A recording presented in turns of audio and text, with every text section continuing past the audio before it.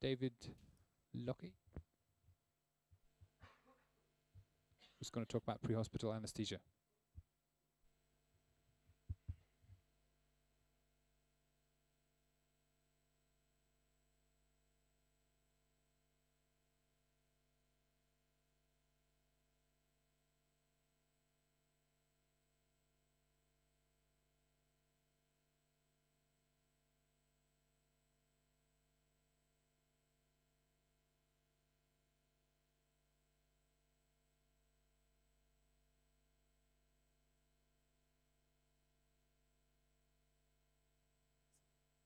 Okay, fine. So what's this? That's it. Okay, good evening, everyone. I'm talking about pre-hospital anaesthesia, so we're sort of touching on some of the things we touched on this morning. Did you see those talks this morning? Wow, they were pretty cool, weren't they? I mean, I think I'm feeling a bit embarrassed now. I think I'm working in some sort of techno time warp of low-tech activity because I've got no flashing lights, no gadgets, nothing, and I felt slightly dispirited after that. My message from this morning was the kit is quite exciting and there's all sorts of things, and then we need to have a plan when we're doing airway management. So I added an extra slide in. I've got a laryngoscope. I know it's a bit disappointing, and in terms of a plan, I think my overall plan is make a decision to RSI, successfully intubate on the first attempt, and then congratulate myself afterwards. Now, I know you have to have a system in place to make that happen, and I think, although I'm going to talk about some of the things that people talked about this morning, my talk is hopefully a little bit more big picture. And I think one of the things you have to ask is, why are we still justifying this? We've been doing pre-hospital RSI for 10, 20, 30 years, and we're still having our in-hospital colleagues asking us, why do we do that? Where do you have to do it? Who should do it? All these sorts of basic things. And it is interesting to see why we're still having to justify this stuff.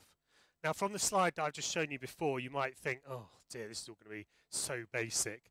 It's not basic. I'll show you what basic is. Do you want me to put that on? Yeah, some of you may have seen this before, but I love it, so I'm going to show it again.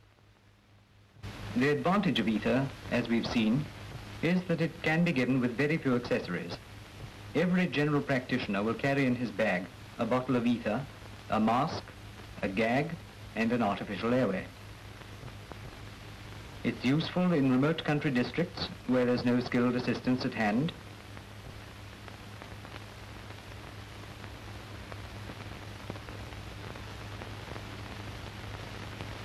You may need it in emergency. For instance, a road accident.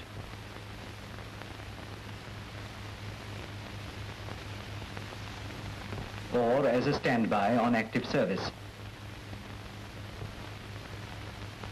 Although it's a simple way of giving an anesthetic, it needs quite as much skill and attention as any more elaborate method. See? Right, so that's pretty basic, isn't it? And actually, we have come on an awful lot since then. And, you know, some of the stuff. And one of the things that we managed to slip in as an editorial quite recently was to an anaesthetic journal, was talking about the fact that actually when our doctors come and work with us in pre-hospital emergency medicine and learn how to give an anaesthetic pre-hospitally and do all the things that we do around it to make it safe, sometimes they go back to their emergency or their anaesthetic practice and actually feel that the safety of the anaesthetic they're giving the emergency department is less safe than pre-hospital. So perhaps pre-hospital anaesthesia is no longer the poor relative of emergency department anaesthesia. So the first question, do we really need it? Well, of course we do, don't we? You know that. And we come back to this diagram, which I'm sure most of you will have seen before, which is what we use to justify anything advanced in pre-hospital emergency medicine. The idea is that the availability of interventions in a sort of standard place may only come to fruition when you're actually in the proper hospital, or a big hospital, or the right hospital. And meanwhile, the interventions that you want to produce are becoming less effective with time. So by the time you actually get to do them, they're not effective anymore. That's why we do pre-hospital emergency medicine, bring the interventions back here. And of course, airway compromise is one of those things that can't wait. So that's why we do it. And this also brings us to the concept of critical care without walls in hospital, the idea that patients with the same deranged physiology and the the same issues and disease processes are treated differently depending on where they are. And it's the same thing. If someone needs something doing in the pre-hospital environment, we should aim to do it there and not wait until we're comfortable provided, by which time it's too late. There's lots of historical stuff on this. When you actually look at some of this as a meta-analysis in some guidelines, 70% of patients that need emergency intubation have to wait too long for it, and they have to wait until they get into a trauma centre. That's US data. The UK NCPOD study from 2007 found that there were 17% of the major trauma patients had airway compromise, be it partial or complete obstruction of their airway. That's not the important thing. The important thing is they were attended by the ambulance service in most cases, and 2/3 of them still had the airway problems when they actually arrived in hospital. So we did need it. And this one is an emergency department one, looking at the patients that were intubated immediately on arrival in the emergency department. And if you look at them, you find that the indications were airway obstruction, hypoxia, cardiac arrest, all that sort of stuff. These are not things that happen as you cross the threshold to the emergency department. They're probably like to have been there before.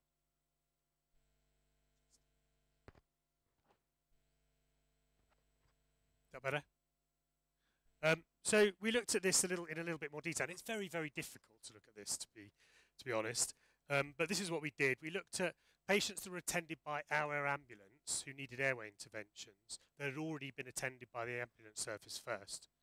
There's a few things. This is the number of interventions we did in, I think it was about a year period. The first thing to notice is 472. Look how many calls the ambulance service received in the same period. This is not a common thing. It really isn't. But actually, when you look at those 472 patients, 200 had had interventions that actually didn't have airway compromise when we got there, but 268 did. And that was either because the airway interventions up to but not including RSI weren't working, or they haven't been done properly. Either way, it implied to me that there is still a need for RSI in a small number of patients. So we produced some guidelines from the Association of Anaesthetists in 2009 and redid them in 2017, and it seems to have been cited reasonably highly. What did we look at? Well, first of all, we acknowledged the differences in pre-hospital emergency medicine, which you'll be aware of, tricky patients, environmental factors, etc. Actually, everyone got out of this without injuries. I just happened to be passing. So what did we look at? We looked at what the local organisations should provide, techniques. We were quite light on technique, and I'll tell you why in a minute. The role of sedation, who should do it, and how should they be trained, the equipment and monitoring, transport, which is actually covered in the intensive care guidelines, and then a few other little things at the end there. There was a consistent message. It's all very straightforward. If you don't really know about this stuff and you're trying to think, what should we actually achieve? The answer is we should aim to achieve exactly the same outside hospital when we anaesthetise someone as we do in the emergency department. That's the standard, because it's the same patient with the same problems. Why would we have a different standard? And there are some easy bits. The local organisation should provide someone that's actually taking responsibility for overseeing airway management, which means training, review, and making sure that supervision is there when it's required. In terms of the governance structure has to ensure that the people that are doing it are competent to do so, look after data collection, feedback, and produce guidelines which are relevant locally as well as nationally. For those of you that had smooth running lives before you had children like me, you'll know that any process can be ruined by the insertion of children, and pre-hospital anaesthesia is no different to that. Basically, we had to say something about it, because otherwise it would have messed everything up. We recognise it's a subspecialist area. We recognise that you have to look at your local skills. If your entire air ambulance is run by first year, I don't know, surgeons or ED people, it's going to be different than if there's 5 paediatric consultant anaesthetists. There is a higher threshold for RSI, and actually when you look carefully at it, most patients can be managed without RSI. However, the evidence is, and this is just one paper from our system that Dan Nevin wrote, was that actually if you look at complications and intubation success in children, it's at least as high as adults, thankfully. So if you do have to do it, it should be fine. In terms of equipment and monitoring, again, it's straightforward. With the monitoring that's available at the moment, there's no excuse for not having the same level of monitoring as in hospital, so that's easy. Drugs, a little bit more tricky. It was alluded to this morning. I think what we're seeing is certainly in Europe and elsewhere, there is increased consistency, and I think ketamine is being used an awful lot outside hospital and for trauma. Are there any Germans here? No, I have been out occasionally. You've got an awful lot of drugs on your stuff, haven't you? You've got more drugs and kit on your cars than I have in my hospital. It's quite scary.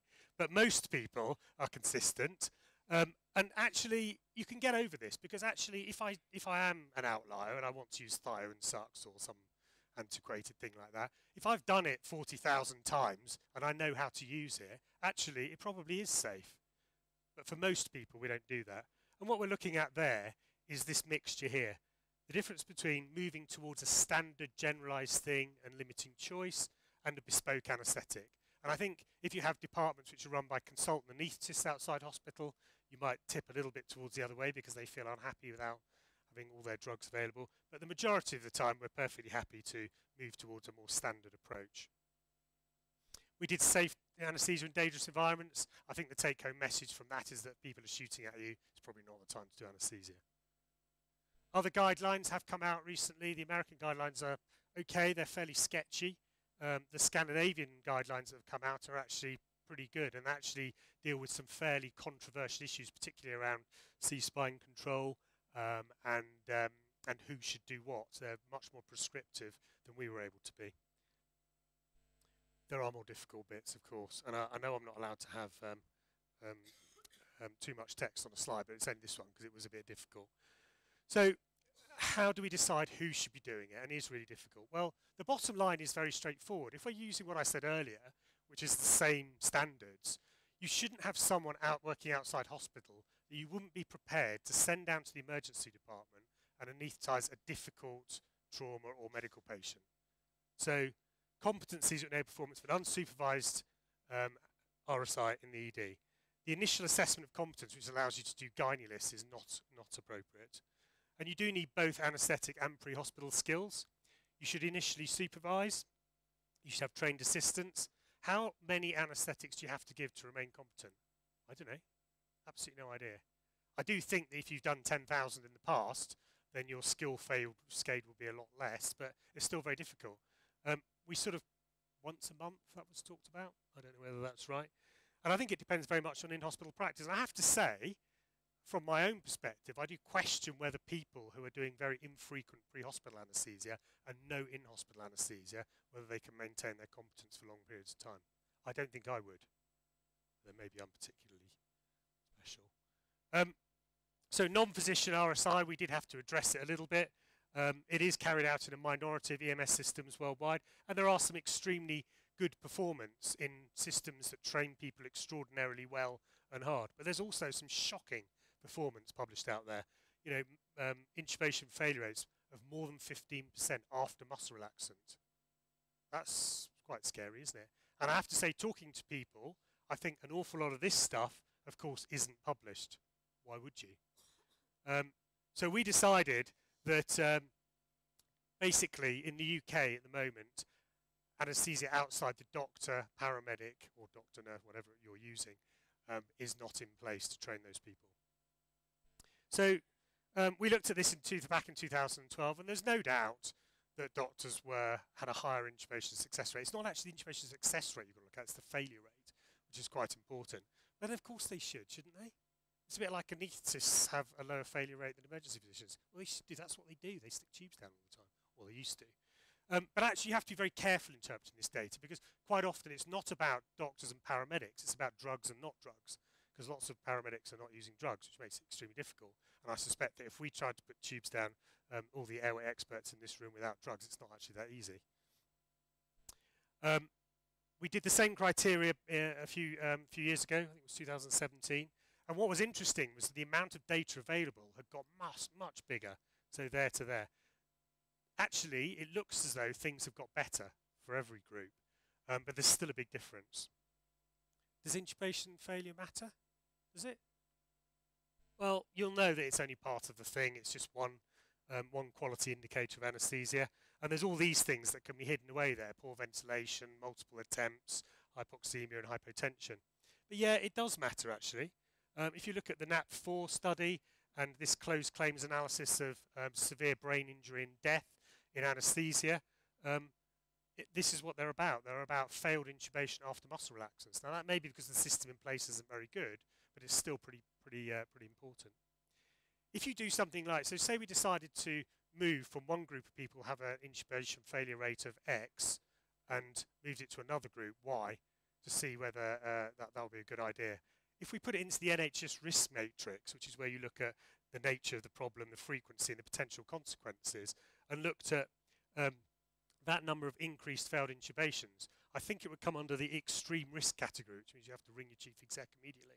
So who knows where that's going.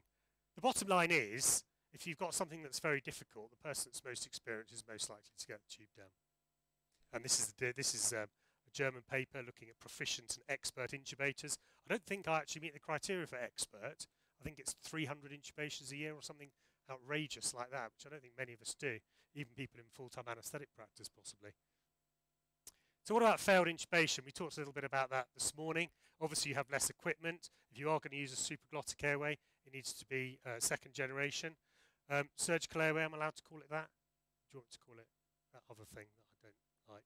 Front of neck access. I've never understood why. We've never done back of neck or side of neck access. Why we have to call it front of neck access, but who am I to say? I'll be drinking on my own tonight, I can tell. Scalpel versus devices. There's no good evidence that any of the devices available on the market are better than a simple technique, simple scalpel technique, and an awful lot of the devices don't seem to have been used much in anger at all. And I think there seems to be consensus that needle cricothyroidotomy is a bit of a waste of time. So when we've got all of these devices, do we really need to worry about failed intubations? I don't know. But this was an admittedly slightly flawed meta-analysis of airway rescues. And basically, there were lots of problems, but there was a 17% failure rate using supraglottic devices, which is quite high, isn't it? So we have to have something up our sleeve if that doesn't work. Sedation we heard a little bit about this morning, how to make your whatever like this. It is very important to pre-oxygenate someone well to do that. And actually, we had that in the 2009 anaesthetic guidelines. So 6 years before this, it was called delayed sequence intubation. Palm, we heard about that this morning as well. And I think, yes, it does sound like a good idea, doesn't it? You sedate someone to put in an LMA who's got airway compromise. It's sort of a good idea. The only problem is, in some patients, I suspect it will make them worse. And you've just got to work out how many people are going to do it, how many they're going to do it to, how many patients are going to make better, and how many they're going to make worse. The Royal College of Anaesthetists decided not to back a consensus document on that. We've got target times. NICE, which is produces national guidelines for us in trauma, decided that the target time for airway and ventilatory compromise, the RSI should be performed as soon as possible or within 45 minutes. Now, I can't hold my breath for 45 minutes, but I think what this has actually done, it's a slightly odd timeline, isn't it? I think what it means is that, bearing in mind that most patients, trauma patients, take about 45 minutes to get to hospital, the answer is that you probably need to have provision to do it pre-hospital, which is probably good for us. The other thing is it better to do the RSI outside or in hospital? And Espen Furvang from Norway and Zane Perkins from the Royal London did this. I have to say, if they do another systematic review, they'll be mad, because looking at the data from this just gave me a headache. It was horrific, absolutely horrific, really difficult data to manage. And of course, the answer is you can never get around the fact that the reason I choose to anaesthetise you rather than you is not just because of the physiology, it's because I recognise that you're sicker than you are. And it doesn't seem to be possible to get around that. So the answer is the patients who are intubated in the emergency department seem to be less sick and always do better than the other group. However, we have had a look at some data which we haven't quite published yet from Tarn. And looking at all acute airway interventions in the trauma patients, 11,000 of them had it, mortality was 28%. So this does meet the criteria for this conference. These patients are sick. That's quite high, isn't it?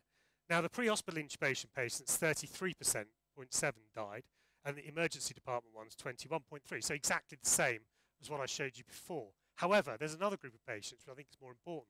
This group, the patients that were intubated in the emergency department who had interventions done to their airway, like airways introduced or LMAs or whatever, but not RSI. I suspect this is representative of the group who couldn't actually have an RSI performed on site because there wasn't actually the team available. And if you look at their mortality, it's actually incredibly high, which is sort of what we know all the time, isn't it, I think? it's been difficult to prove. What about patients not to anaesthetise? Well, we published this a while ago, which looked at shocked patients who were awake and should they be put to sleep. And actually, it's quite difficult to do a study like this. It was retrospective. There was all sorts of issues, and it's difficult to do a study like this. And there was increased mortality in the patients that had anaesthesia pre-hospital. And I think most people that have anaesthetised people in the emergency department will know that actually you do want to have all sorts of things available when you put someone to sleep, be it blood, a surgeon to turn the tap off or whatever. And if you do put someone to sleep in a position where you're a long way from doing those things, some of them don't do very well. For most patients, it's incredibly straightforward. You look at them and you think, yeah, they need to go to sleep. But for some, it isn't. So maybe we should consider delay in some cases. I don't know. And also, the role of pre-hospital blood may change some of this. There are other things that you could do. Keith Lurie, who invented the whatchamacallit valve, impedance valve. This is some early work on this, looking at if you have central hypovolemia in pigs and you look at bleeding them out, if you put an active ITD on them, you buy more time. So basically this is the time, this is the survival, and they're going down. So maybe there's a hint that we could use something like that, because what it should do is lower the intrathoracic pressure, lower the ICP, refills the heart, increases your preload, and improves your cerebral and your systemic circulation. And these are the devices that you can use, and this is the airway pressures going down. So this is for ventilated patients, this is for spontaneously breathing. And this is what happens. The tracheal pressure goes down, aortic pressure goes up, intracranial pressure goes down. So the head injury stuff is something that I haven't really thought about very much, but it's interesting. And this is this is again in pigs. This is what happens if you put the valve on. It basically buys you time. And maybe something along that, like with blood, could actually buy us more time. Whether you can use it in spontaneously breathing patients, I don't know. But there have been cases where people have put them on and someone's gone from being very confused and agitated to actually becoming quite with it again for a while. So, how do we move these things from hospital to pre-hospital practice? And these are the sort of things that were talked about this morning. Lung protective strategies, obviously I'm not sure what negative pressure ventilation would do for that. You'd have to balance your stuff. End-tidal CO2, this is our monthly data where we look at whether we've met our targets for hypo and hypoventilation. But it does occur to me, those are people that I was fiddling around with an anaesthetic machine the other day, and you can now get the anaesthetic machine to ventilate to a particular end-tidal agent. And it does occur to me that if we think, as we do, that ventilation is so important in head injuries, why can't we link up the ventilator to ventilate to a specific end-tidal CO2? There's no reason why we can't do it at all. In fact, the algorithms already exist. Now, of course, you'd have to keep a careful eye on it, but it is possible. Apneic oxygenation, we talked about this morning. I think you should use it, and we've been doing it for quite some time now. But the results are mixed, as we heard this morning, and I think it depends. It doesn't work if your airway's not patent. Good pre-oxygenation and positioning can alter things. The flow rates we heard about this morning can be different.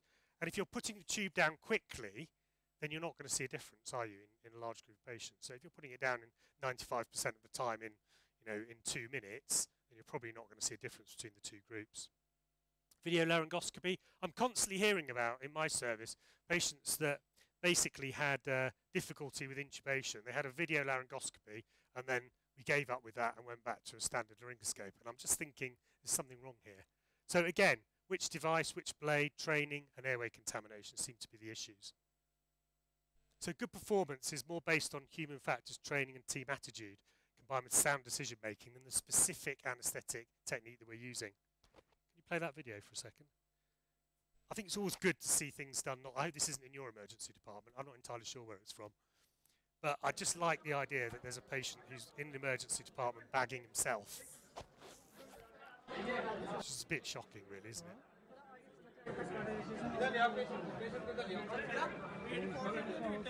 Yeah, and he's not overventilating him, so okay.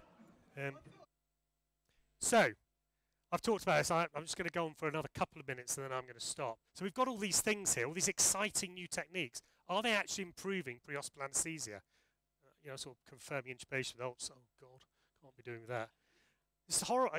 It might not be improving things, I think. Oh dear, what have I said? I think that we have this situation, certainly in hospital and to some degree out of hospital, in that if you put process into a poorly performing system, it gets better very quickly. And that's what happens. You put those guidelines in somewhere where it's a disaster, it works really well. But there is a point, an inflection on this curve, where I think the quality of care does not necessarily continue to improve the more stuff you put in place. And I think as leaders, and there's a number of leaders in this room, it's incumbent on all of us to make sure that if we have process in place, it has a purpose. If it doesn't, take it away and throw it in the bin. That's my controversy for the day. I watched this Sully with this film Sully with my son again the other day, which is a brilliant film, and he's gone into talking of, this is the guy that landed his plane on the Hudson River, and basically didn't have time to do all of his checklists, just had to eyeball it and go for it. And it was used in some of the CRM community as an idea that sometimes you just need to wing it. But he makes the point that you do experience does give you the option of winging it and not doing all the things, but it only works winging it from a system that normally works and has process in it. And I can sort of see that. Yeah, do you like this? We must make process our slaves and not be slaves to process. You don't like it? No, I thought it was really cool. But anyway, but that's what I think we should be doing. And if you don't, you do need process. You do need process. I was doing a tracheostomy and it went a bit pear-shaped, and we had prepared. So I asked for a laryngeal mask size 5, and I was given this. And I hadn't checked, obviously. But I was told by the nurse in no uncertain terms that she had checked, and that's what it said on the label. So there I was. I used to be a gynecologist when I started out in medicine, but I still couldn't really achieve my tracheostomy with that. So I think what we need to do is rediscover rapid sequence induction. Because at the moment, sometimes, the decision time when an RSI is decided that it's going to be performed and putting the tube in, I've got time to go and do my tax return while it's actually going on. And I think we do need to remember that there needs to be a little bit of a pace in all this, and that an aggressive mental attitude that this tube is going down there is actually something which is something quite difficult to put into guidelines, but I think it's responsible for quite a lot more success. So aim to achieve the same standards in hospital anaesthesia. If you can't do it well in your system, you should stick to basic airway management, which is high quality. Difficult pre-hospital conditions aren't an excuse for poor performance, and process is essential, but not too much. You also have to individualise it for your own system, because things are different in different places. Thank you very much.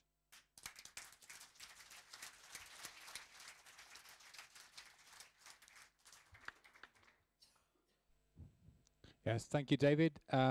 While Sophie Hamada from Paris is preparing the next lecture, are there any questions for David? After Sophie, there'll be a short break, about 15 minutes. So you can wait until then to get coffee, maybe, unless it's very pressing. No questions for David? Yeah. So there's a question. David, are you ready? David, thank you very much. So you make the point that possibly the checklists have gotten a little too long, and of course that's very dependent on the individual checklist. But my question would be, because we heard this morning that most of the time we don't instantly need to put a tube down the throat, how often does it actually occur that the checklist is too long in the pre-hospital setting?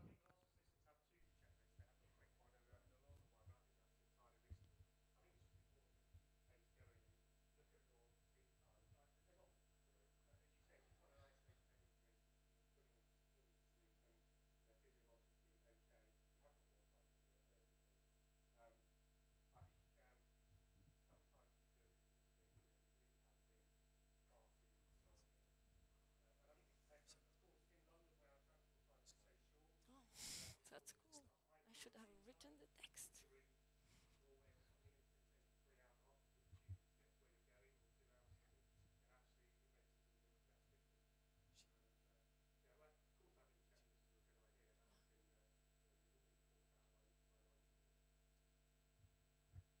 Okay, we can continue this discussion up in...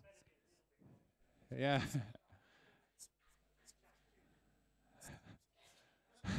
Oh, what's my time? I don't have a... I should have known that before. Anyway, it's 25 minutes.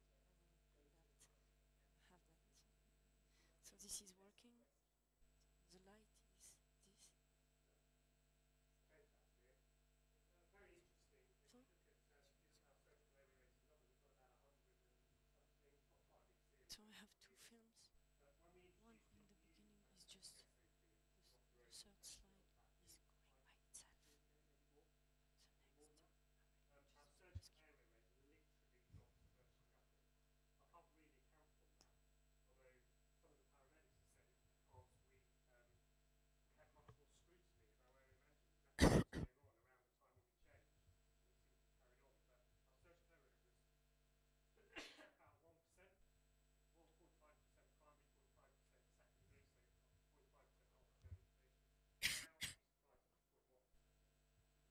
Okay, I'm going to cut you off there. Sophie, take it away. So, good afternoon, everyone. So, Daniel asked me to make a talk about leprechauns, but I did not agree, especially when I looked in Wikipedia what was a leprechaun. So I had to choose a talk because Tim refused to make a procon with me. So I had to choose, and I want to speak to you about trauma leader. And my first slide will be a French reference. Is there any French in the room? Okay, thank you. We are surrounded. So anyway, and I will begin by excuse my French for the native speaker for the whole talk. So trauma research is like a concert of classical music. It's intense, and it's the result of a teamwork. With no musician, you have no music. With good musician, you have good music. With bad musician, you have bad music. But with no conductor, you have a mess. And the conductor is here to give its passion, to give soul to the music, and to drive the whole team to make what I have to do. So, trauma team is a bunch of individuals put together to make a kind of music which is very rewarding, which is saving life. And depending on where you are, in which country you are, it's a different organization, but you will always find a doctor, a surgeon, I mean, emergency doctor or anesthetist or intensivist, a surgeon, nurse, and some staff around to make diagnosis. So it's almost the same, just depending on your resources. And especially in structures where you have elective care competing with emergency care. So that's not in big American center, for example, but in my center we have competing interest between elective surgery and elective care and emergency care. So the trauma call is when the team rises. I mean, everyone is doing what they have to do. They are consultation, operating, or taking care of other patients. And there they are activated to work together as a team and to be at the same time, in the same place, in the same unit of place to take care of the same patient. And when the team gathers here, it depends on where you find yourself, in which country. Because when I went with my friend Tobias in the Royal London Hospital 10 years ago, and we sat there in the corner, and there was a trauma call, so we were very excited. And we saw 1, 2, 3, 4, 5, 6, 7, 10, 15, 18 people around in the room. We said, oh my God, what's happening? And what happening was that. It was like a school of sardines, just turning around, very silent, very properly, no mess. It was very interesting because in our hospital, it's a chicken house. It's really messy, it's really noisy, and there are a lot of fights, ego, it's a mess compared to here. So we have to do it sometimes the English style. So we try to do that. Well, it's not yet improved, but. So the work of the team leader begins by anticipation. First of all, it's a long-term anticipation, because to be a good leader, you have to be liked by the people you're going to work with. So to be liked, it's a fruit of daily life and your behavior every day, so that you have the biggest momentum of sympathy, the biggest momentum of confidence from the team, and so they would like to do everything to work for you, but for the team. But you have also an anticipation for the proper case of the patient. And now you have to get control of the square of you, the patient, the chicken house, and the resus. And for that, you have to be in the right state of mind and the right cognitive state to take control of your emotions and to take control of your thoughts. So it's called metacognition, so it's beyond cognition. You have to be aware that you are aware. So maybe it's not a square, it's a pentagon. I mean, you're 5 because you're 2 in this one. So I'm not schizophrenic, don't worry.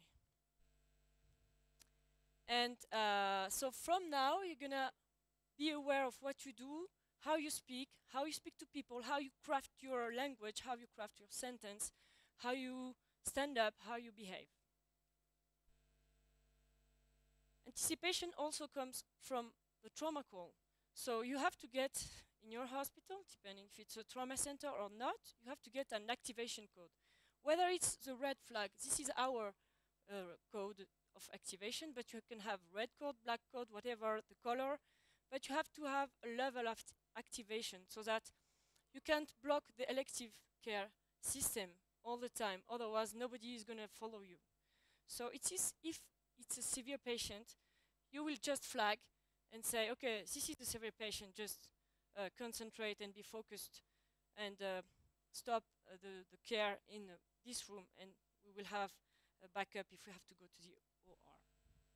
So once you have anticipated, you can brief the team. And so you will be the captain and you have all the team gathering and connecting so that you will have them in the journey with you.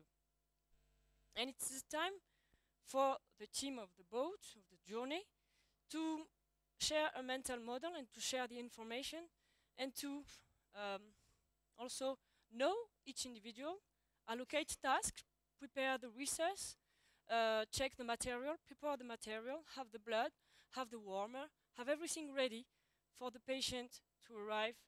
And you can even rehearse together, especially if you don't have the habit to work together, you can rehearse the actions with the team. Once everything is prepared and before the patient arrival, you can have the primary need. So it's triple C in French, but you can choose your primary need, but you need to say to the team that it's going to be probably a long time, because sometimes you can go on for 4 to 6 hours with the same patient. So the handover is a very, very demanding time and very difficult, especially in Latin countries, so in the chicken house, because it's not like in UK, for example, where it's very coordinated, and we thought seeing at the handover as, oh my God, they are like robots.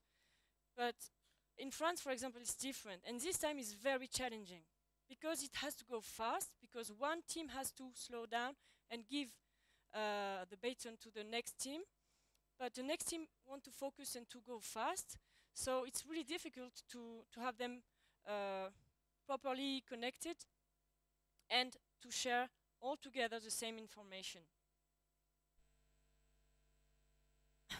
Then the job of the trauma leader will be to identify the vital failure, diagnose, and to gather all the clues to make the good decision at the end for the patient. And always communicating on a closed loop with the whole team. So all the team is going to gather all the clues from the physiology parameter, from the diagnostic techniques like fast echo, X-rays, and it's going to think about what to do, about identifying the bleeding sources, thinking about resuscitating the brain properly, whatever. But this time can be very rewarding because it's kind of, we call it hypofrontality flow. You can feel it very good, like surfing with your knowledge and surfing with your practice and experience. But I have to break an illusion, because we think we are like superhero and we are multitasking doctors and we are performant, but when you look at neuroscience works, in fact, we have a limited bandwidth to 110 bits per second. When you imagine that speaking normally to an adult is already 60 bits per second, you can see that we are quite limited. So what's the lifeline to be performant and to do everything we have to do in such very stressing and time-critical context? So we have a few of them. First of all, you have to keep calm, because you are aggressed by many stimulation, emotions, sight, and also noise, and sometimes smells. And you have to control all of this. And we take example for to control the hormonal release, for example, just by breathing and controlling your emotion. Then you just have to stick to soaps and checklists. This is very useful at that time because you may forget something. So if you have the soap, it's not because you are stupid, it's just because you need it. And this we have learned a lot from the aeronautic teams, and we have progressed a lot by copying what they are doing. Then you can also be helped by cognitive aids and really, really simple stuff. And then also you have to kiss. So it's not because of French skills about kissing. It's just to keep it simple. Keep it simple, stupid. Whatever you do, you have to keep it simple. That's your lifeline. And being aware of also your bias, your cognitive bias, is a good point to avoid them. So let's make a test. Maybe some of you know it, but please do it till the end, and we're going to discuss about that after. You can send it. So the game is to count how many times the player wearing the white shirt passes the ball.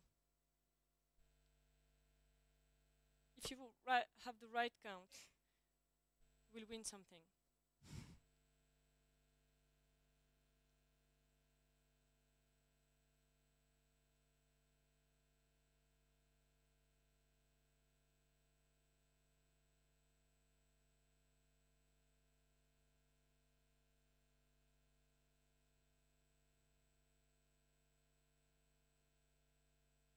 So how many?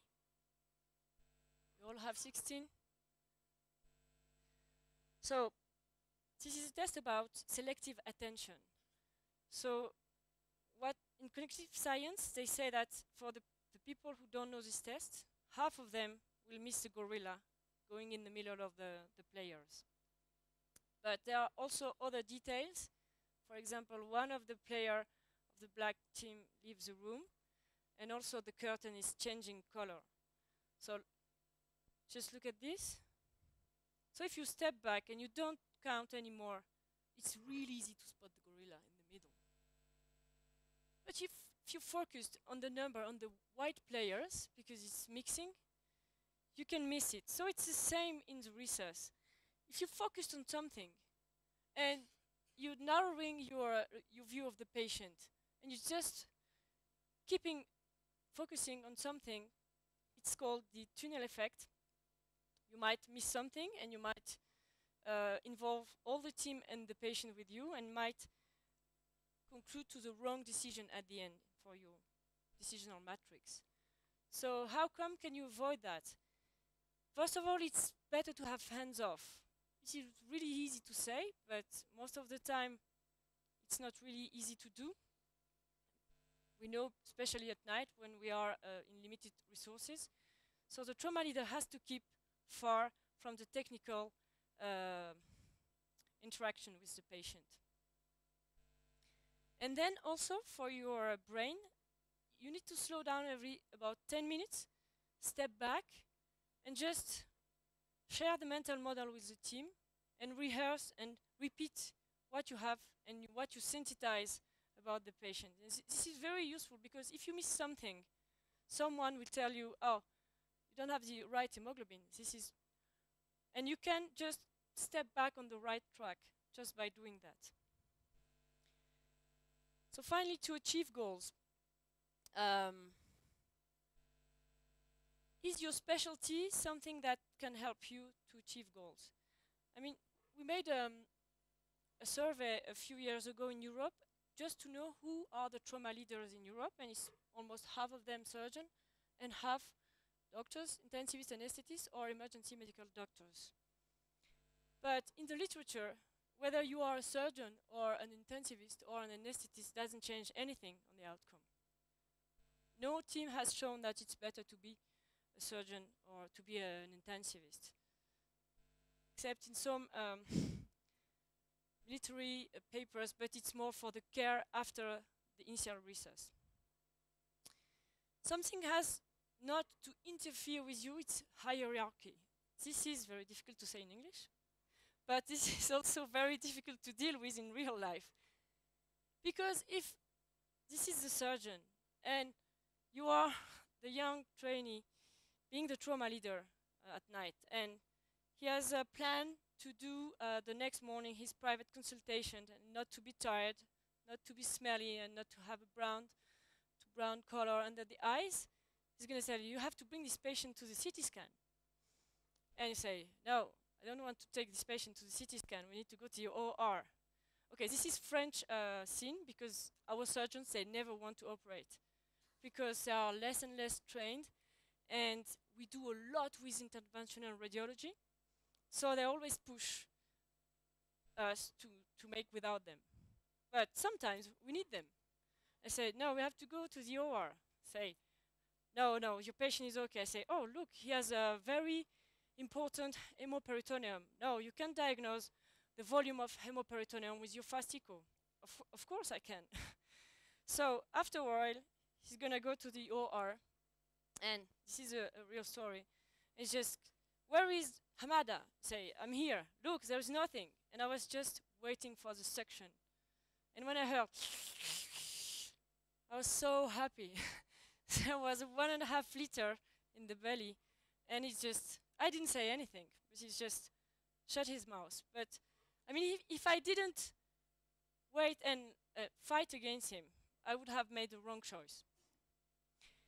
On the other side, it's also level of experience. If you are very experienced and you have a young Padawan being the surgeon, he's going to be very afraid of doing what you ask him to do. And you may help him to call for help, for example, or to just justify what you need from him, and he won't be aggressive anymore. He just follow the team and be in the boat all together. So when we speak about leadership, and it's like an intangible thing that makes things happen and make you achieve goals in on your patient. But when you ask people, and there is a study like this, interviewing people in the trauma team and say, well, what's leadership, good leadership for you? Is it a good leader? There is a lot about knowledge and technical skills and experience, finally. And experience, you will have gained more and more non-technical skills also. And when you compare the outcome between patients, trauma leader being consultant or being junior, and this is the excess of survival, you can see that the better your experience, the better you do for the survival of the patient. But you can see also that there is a wide confidence interval. So we do not progress the same way about leadership and making things happen. And this is in neuroscience called the Dunning-Kruger effect, or it's overconfidence effect. It's a cognitive bias, making inexperienced trauma leader, for example, being very confident because they don't know they don't know. And then they begin to know they don't know. Rehearse that because I will ask you after a few beers. Here they begin to know they don't know. Here they know they don't know. And then they begin to know they know. And then they are experts when they know that they know. The very dangerous are here. And it will remind you of maybe some of your colleagues. I have some of mine here. And also, it's very important for a trauma leader to be a good follower. And this is a saying from Aristotle. He who cannot be a good follower cannot be a good leader. But I also could have cited Mark Twain saying, we have 2 ears and 1 mouth. It's to listen twice as much as we speak. And as a leader, it's very important to listen to the team and to listen to the advice. Not taking everyone as such, but just to listen to what the team have to say. So achieving to be a good trauma leader is all of that. You have to mix, to make a very smart mix of all the qualities of samurai for anticipation, preparedness, awareness, of Master Yoda for the big ears to listen, and also for the wisdom, the calm, the serenity. You have to gain experience, and in the most difficult case, you have to be authoritative, even if the team is trained. It's in this patient that you have to be the most directive, like military directive.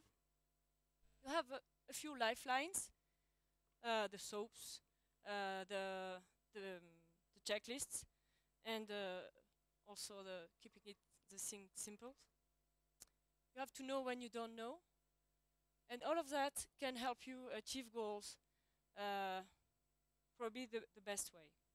But you also have not to forget about, after a big research, very intense, you have to debrief the team, and like this you are an actor of a quality improvement program for you and for the team, so that they can discuss about what was good, what was not good, and maybe making things change by the will of quality. So I think this is it. Thank you for attention.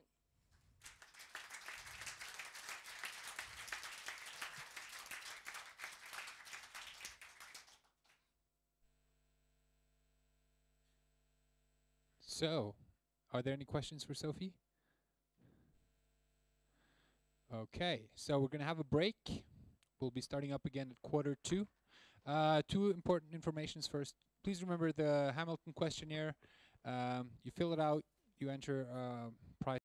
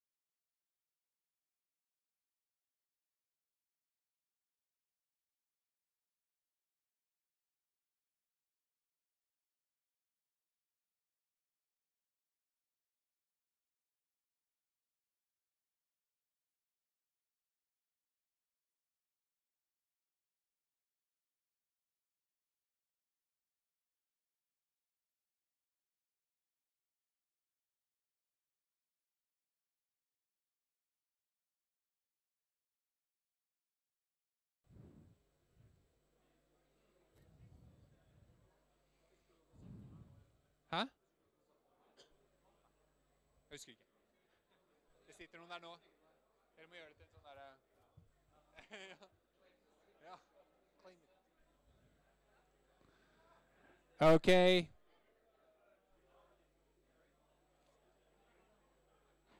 In an orderly fashion, please take your seats.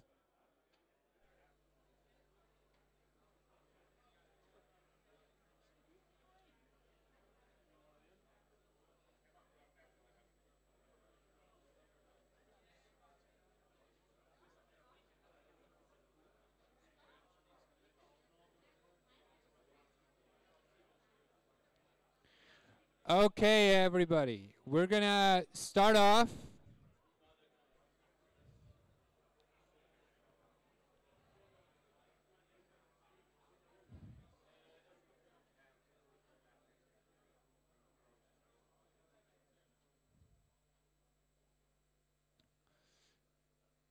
So, this awesome venue and this conference wouldn't be happening if it weren't for our awesome sponsors. Jonathan represents Bell Helicopters and our own Oliver, and Jonathan is going to give us a short presentation about what the Bells can do. Yes, so Airsemat decided to buy Bell 429 2012. It was pretty much new in the market, especially search and rescue equipped. And we were truly impressed by them. I mean, we do about 1,900 helicopter missions per year at some quite challenging conditions, up to more than 15,000 feet. And we have to admit that so far it never failed, and we're able to do those very high demanding rescue missions under some very challenging conditions. And that's why we bought a second one in May of last year, and both search and rescue helicopters are now Bell 429s, and Jonathan will now talk some specifics about it and some other helicopters in his fleet. Thank you. So first of all, I'd like to open this up to say thank you guys for all that you guys do, because without you guys, none of this would be possible. And at the end of the day, you guys are the heroes. You are the heroes in your respective regions, in your countries, and the territories that you guys work. And the way that we look at it and the emergency aspect of the helicopter is, you know, when somebody is injured and needs to be taken away on a helicopter, you know, the flight nurses and the medics and the doctors, the patient depends on you. And then you guys that are working there in the cabin, you guys depend on the pilots. And at the end, the pilots depend on the platform that they're flying. That's why I'm proud to be here on behalf of Bell to say that thank you for everything that you guys do. So I'm just going to go over a small general of our platforms that we have at Bell. At first, we had the Bell 505. It was just certified over a year ago. And accomplishment is we delivered over 100 505s last year, up to 100. The 525 Relentless is actually going through certification, and it will be the first fly-by-wire certification helicopter in the world. On the Bell 407 GXI, we announced that last year, and that's with the new avionics upgrade with the Garmin 1000 NXI. And then we also announced a partnership with Subaru to upgrade the 407 with the EPX. But what I'm going to talk to you about today is the Bell 429. So how many people have flown in a Bell, if you don't mind raising your hands? That's quite a bit. So we do have a strong legacy, and that's one thing that we're very proud about at Bell. Just to kind of give you a general overview of Bell in Europe, my home base is Prague, Czech Republic, and that's where we invested in a customization and finalization center. So the helicopters that are assembled in Canada come over to Prague, and we do the customization. We're a Part 21J organization for design and also a Part 145 for maintenance. And in regards to what's very, very important at Bell is support and aftermarket. So we have a supply center in Amsterdam where we provide parts through all over Europe, Middle East, and Africa. And also in regards to blade repair, we have that in the UK. And if the pilots don't want to go to Texas and eat some good barbecue, we have a training solution for the 429 in Valencia, Spain. Now, the 429 around the world, we have over 350 in operation globally, and over 50 in HIMSS type operations. Now, some of the safety features that are designed into the 429, I won't go through all of them because some of them are later in my presentation, but some good things to talk about is we have damage-tolerant blades, dual hydraulics. Another important thing is the 30-minute dry run on the transmission, and some of these other things I'll go over, but this was certified in 2009 to the latest certification standards by Transport Canada, FAA, EASA, and all the other certification aviation authorities around the world. One of the things that I like to highlight about the Bell 429 in regards to the safety, because it's certified to the latest requirements, is that we have fully adjustable energy attenuating seats. We do have a roll bar ring, so in a case of a worst case scenario where you roll over, you're protected in the cabin. And plus also we have rupture resistant fuel cells, so this helicopter had to go through a drop test at 50 feet with the fuel cells full of fuel, and after the drop test there was no leaks. And so safety just remains one of our priorities, and because it's certified to the latest standards, it has these features. Another aspect I'd like to talk about is the spacious cabin. So we have 5.78 square meters of continuous cabin space, and there's 3 different configurations here. Excuse me. If you look to the top, you have 2 medics in the back with 2 patients, or you could do, if you like some more room, you could have the 2 medics with 1 patient, or you could have 3 with 1 patient. So the good thing about the 429 has a lot of space in the cabin, and it's very flexible to the type of operations that you guys perform every day. In regards to the 429 cabin, in that market segment, we compete against different products, and you guys are aware, you know, Augusta, Airbus, and Leonardo, the same. But what we like to say, though, is the Bell 429 actually has a pretty big size cabin, and it's almost the same size of an H145. So the continuous volume, as I said, is 5.78 square meters against the H145, which is 6.04. One thing that we really talk about when it comes to the Bell 429 is the side loading capability. So you have 157 centimeters side loading capability unobstructed. So a lot of the medical interiors that we actually design comes with that side loading capability, and it gives you extra room, be able to move in and out for egress and egress.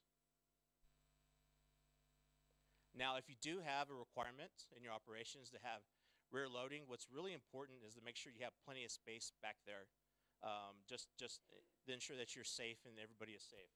So what we did is we designed the clamshell doors to actually be snug up across the cabin, as you can see here. So if you do have that requirement, we're able to provide that to you as well. Comfort. So when I go around and show the 429 to various operators throughout my region, the one thing that they talk about is the ease of the pilot controls, how easy it is to fly the actual bird, and the visibility that you get in the cabin.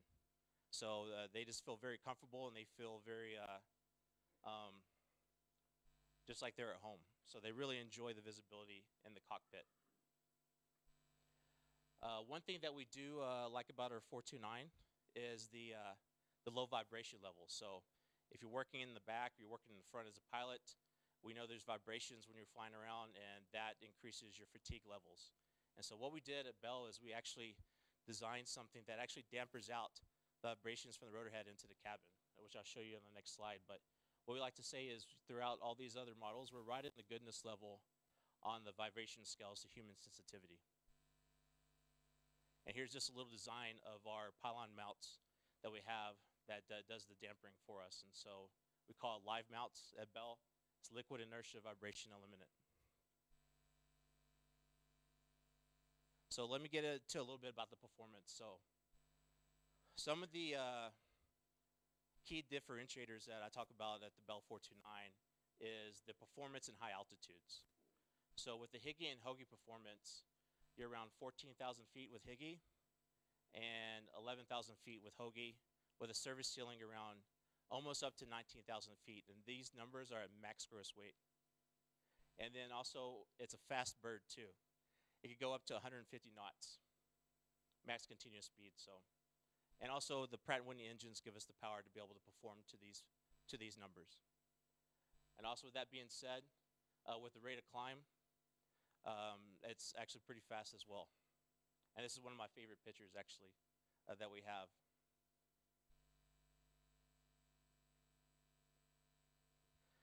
Another thing with the Bell 429 is the cost of ownership. So when you look at the whole acquisition, you know, it's a very expensive platform to have, you know, a helicopter operation in your region. So what we look at is not just the acquisition cost, but what is that value going to do to you over 10, 15 years from now? And so what we did at Bell is we really took that to heart on what's the direct maintenance cost and direct operating cost. So one thing with Bell is we like to add exceptional value to operations. So if you look at the whole timeline of 15-year operations, that we're one of the lowest in that segment. And one of the reasons why is because we designed it for maintenance.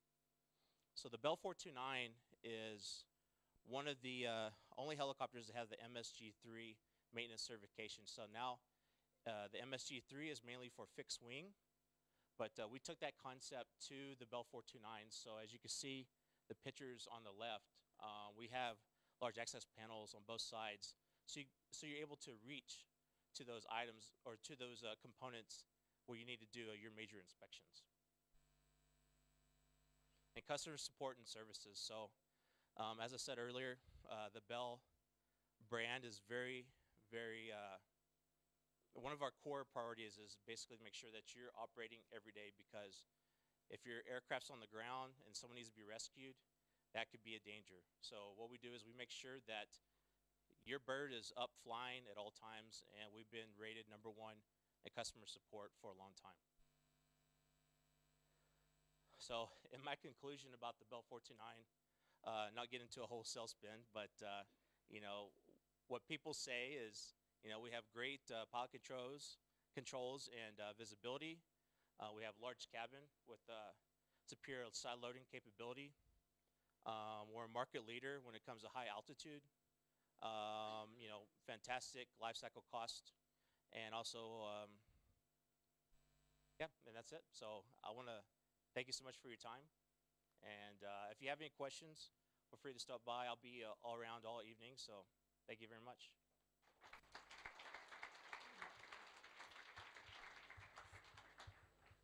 Okay, so again, a big thanks to our sponsors, and I hope you stop by all their stands during this conference. Next up is Tim Harris, who will talk about early resuscitation of trauma shock. Take it away, Tim. I'm being followed. This is quite interesting. Oh, I've got a tail. Daniel, Nils, organisers, thank you so much for inviting me back. It's an absolute honour to be here. And thank you for staying so late in the day. And I hope you had good skiing for those of us that weren't trying to play ultrasound. So my name's Tim Harris. I work as Professor of Emergency Medicine at Barts Health. And got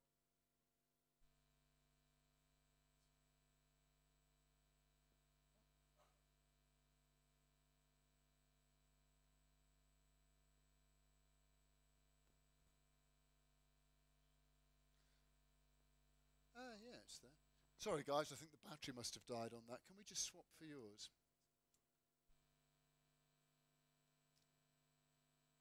Or just pop yours in, I think might be easier. While we wait for that, I have a small announcement. There has been found a small earring. If you miss one, then please contact our friends over there in when we're done. Okay.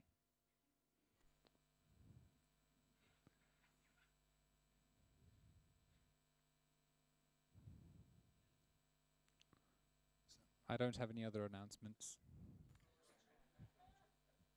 Sorry. Oh yeah. Yeah, I think I might just go to. I'm getting excellent ideas from you in here. Tell a joke, sing a song. I think I'm sorry. I'm gonna have to disappoint you. We'll save it for later. Yeah.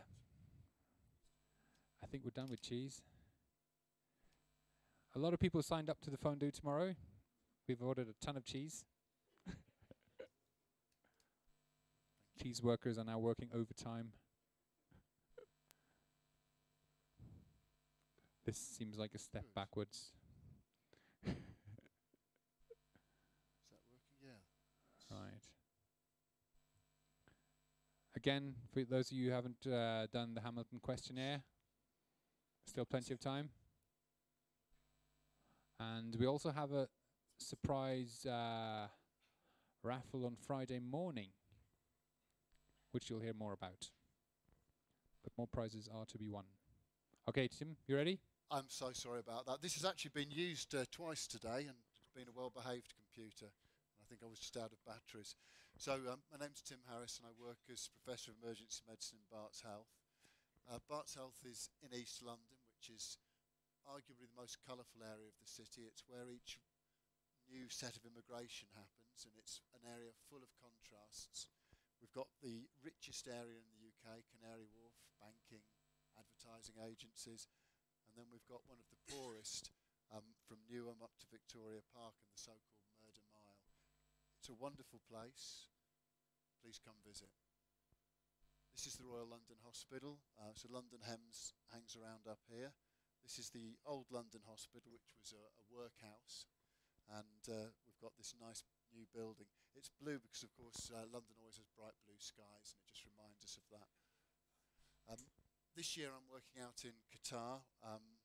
Qatar is a tiny little nipple off the end of Saudi Arabia with some more liberal laws. It's a huge emergency department. It sees about 1,800 patients a day, and it's overwhelming. So what I'd like to do for the next 20-25 minutes is just revisit a bit of medical history. Hypotensive or hypovolemic resuscitation. We've moved on tremendously in what we understand and know about trauma resuscitation.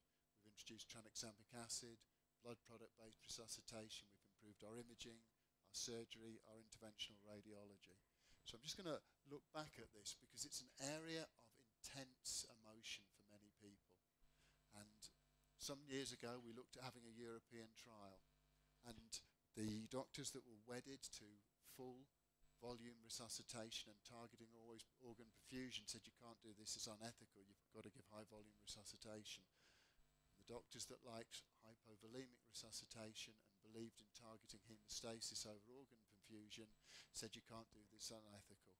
And I hope at the end of this talk we will come to a conclusion we need a European trial, because I think we need to put this question in the context of blood-based, blood product resuscitation and see if it matters or not. So blood loss is an important cause of death. If we go back 20 years, it was accounting for just under half deaths. Most series now suggest it accounts for between 20 and 35%. So the proportion of patients dying of blood loss is falling, but nonetheless, there's plenty we can do to improve. It goes without saying, the best blood you're ever going to get is the stuff that's circulating in all your bodies now. So the first stage of any resuscitation is to preserve your own circulating volume. Tourniquets, pressure dressing, splints, and cautious handling, taking your patients with minimum clot disturbance to their local trauma centre. So the current paradigm, certainly where I work, is damage control resuscitation. So a resuscitation process where we target coagulation over organ perfusion. This consists of a blood product-based resuscitation in the London Hospital. This is, for the first pack, a combination of fresh frozen plasma and red cells, and then with the addition of fibrinogen and platelets subsequently. We avoid all crystalloid because we have concerns that any crystalloid, even as low as 250 or 500 mils in that initial stage, may worsen coagulopathy. Of convention, we target a lower blood pressure. Most studies have suggested 90 millimeters of mercury, but we're going to come back to what that pressure should be over the next few slides. And of course, we move our patients rapidly to imaging and then rapidly to theatre, all part of the damage control process. So first of all, I think we need to ask ourselves, who needs damage control resuscitation? Who needs a massive transfusion protocol? And of course, what we want to know is which patients are bleeding and need the attention of a surgeon or interventionist to stop the tap.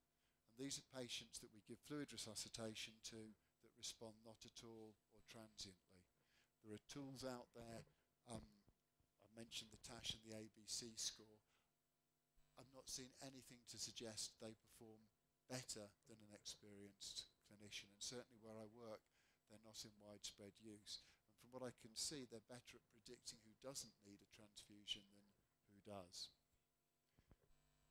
ATLS has brought many, many things, not least of all the idea of the primary survey, and made trauma care an international language. We can walk into any trauma system and have an idea of what our colleagues in France, Holland, Italy, Switzerland are doing, and the structure will probably be similar.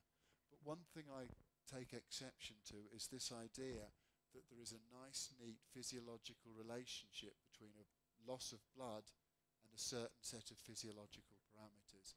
I've worked in trauma centres since 1991, and I'm struggling to find a patient that I really think fits into this classification. And if we look at the literature, we find that it would back that idea up. So TARM, the Trauma Audit Research Network in the UK, published a cohort study based on its database, and all patients, stage 1 to stage 4 shock, had a pulse less than, a median pulse that is less than 100. And then even in stage 4 shock, the median systolic was north of 120. American literature says much the same thing. This is work by Eastbridge. It's based on 900,000 patient records in the US trauma database. And this is the paper that told us that the mortality in trauma doesn't begin at a systolic of 90, it begins at a systolic of 110. And not surprisingly, that value will be less for young adults, 80 to 90, than middle age, 90 to 100, or old age, where it's around 120.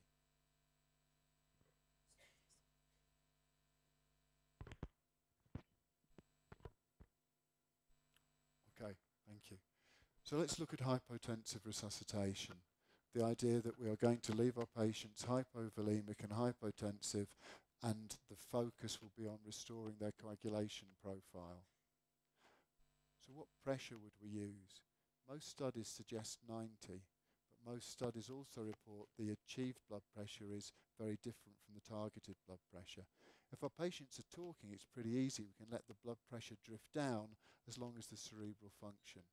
When our patients are intubated and ventilated and we can't assess CNS flow by function, it becomes much harder. Arguably, we need to keep our diastolic sufficient to perfuse our heart and our systolic, our MAP to perfuse our brain.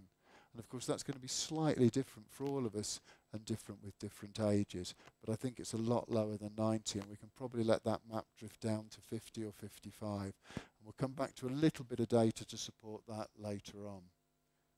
So there may not be one single target for all. Animal data. So there's a wealth of small and large animal data, and this teaches us that if we bleed out to a critical volume, we all die. If we bleed out to a critical volume and replace, or a subcritical volume, so less than 40 to 50% of your circulating volume, then if we give you a subtotal replacement, we replace less than the volume less, we practice hypovolemic resuscitation, then those patients have a higher survival, better coagulation profile, less acidosis. So animal data points strongly in favour of hypotensive resuscitation. But the animal models are not good fits for humans. Most of it is penetrating trauma, so it's either a Wiggers model where you're chopping a tail, or you're doing an aortotomy, or you're creating a specific lesion, usually a liver laceration. And these are much more simple injuries, and the resuscitation process is begun usually after 5 or 10 minutes, rather than the 45 or 60 minutes to get people into ED, or the 30 minutes to get us out to scene. I'd like to just look at some work the British military did following the recent conflicts.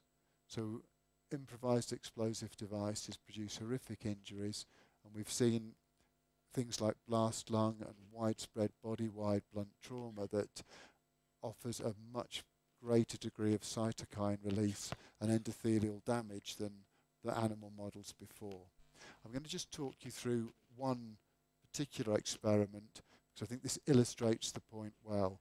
And the authors termed this hybrid resuscitation, i.e. a short defined period of hypovolemic resuscitation and then restoring volume and organ perfusion even before we've done a surgical procedure or an interventional radiological procedure.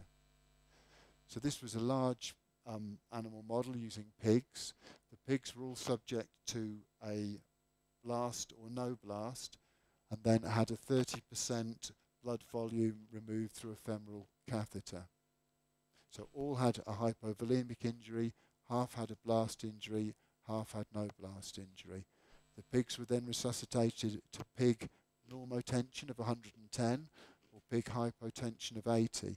Note, this resuscitation was all saline, no blood products. And the resuscitation was begun only 5 minutes after the injury. So the take-home message is the pigs subject to blast injury and hypotensive resuscitation did much badly than those that received high-volume resuscitation to restore a blood pressure of 110. There is other animal data, but I just wanted to illustrate this one piece of work. So let's move on to humans. We're going to see this as pre-hospital, ED, and then theatre studies. So most of the work has been done pre-hospital, and the biggest trial is now 25 years old. This is the Bicknell trial published in the New England.